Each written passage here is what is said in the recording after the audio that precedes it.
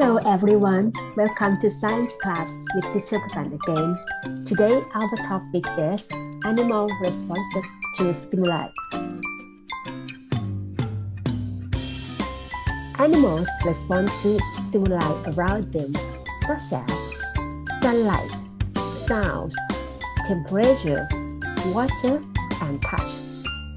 This helps animals to survive by adjusting the conditions in their environment. The first stimuli that animals respond to is light. Animals respond to light in different ways.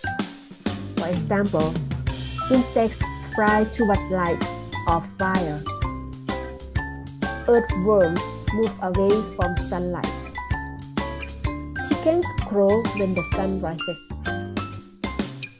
Birds fly out of their nest in the morning to hunt for food and go back to their nest in the evening. Second, animal responses to sound. Animals respond to sound in many ways. For example, a bird is frightened and flies away when it hears a loud noise. Animal response to temperature. Animals need to live in the proper temperature. If the temperature changes, and the animal will respond to the change in temperature in order to be safe and survive. For a high temperature, the animal responds like this. For example, a dog will cool its body down by sticking its tongue out. A cat will cool its body down by licking its feet. A frog hibernates to keep itself cool.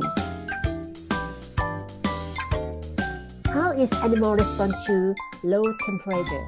For example, a polar bear has thick fur to protect itself from the cold. An Asian open-bill migrates from Siberia to Thailand, which is a warmer place to find food. Animals respond to water. All animals need water to survive. However, some animals need to live in wet areas so that they can keep their skin moist.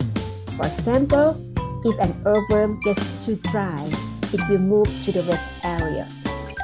The last one, animal responses to touch. An animal's skin is sensitive to touch. The nerves and muscles are connected and work together to help the animal to move.